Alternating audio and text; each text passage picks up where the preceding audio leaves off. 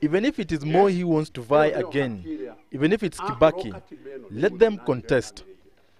It's his comments yesterday that perhaps for a moment may have worried many Kenyans yearning for a new constitution. But Lands Minister James Orengo would not let the comment slip.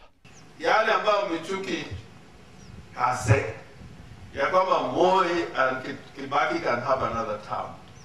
That is the most primitive, the most backward, the most irresponsible. Michuki's comments may have been informed by the fact that there is no clause on the executive chapter in the revised draft that bars a former president from contesting the seat. However, the chapter on transition and consequential clauses in the revised draft constitution expressly bars anyone who has served for more than one term from seeking the country's top job.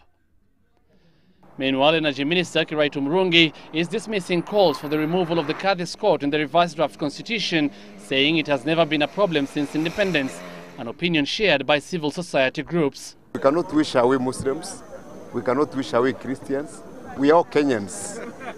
And we think that we don't see really the harm that there's going to be. Hakuna Mkristo ambaye ameteswa ama ameulizwa maswali na Kadhi's courts. Ni nini tena tunabishana na ndugu wetu na dada wetu Waislamu? The lobby group also wants the committee of experts to look afresh into the reduction of the Senate's power by the Parliamentary Select Committee on Constitution.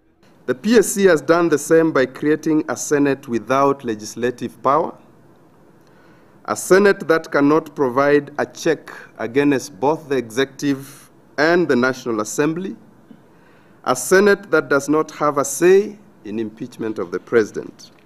On this one, though, Energy Minister Kiraitu Murungi does not agree. They are very popular.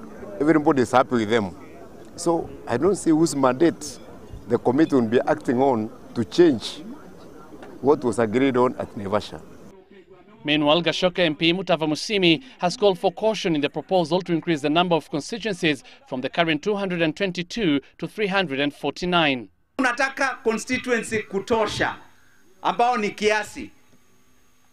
Hiyo lazima tuangalie kwa sababu kuna wengine who have also been marginalized. The committee of experts has 2 weeks to make any changes on the revised draft constitution before it goes to Parliament.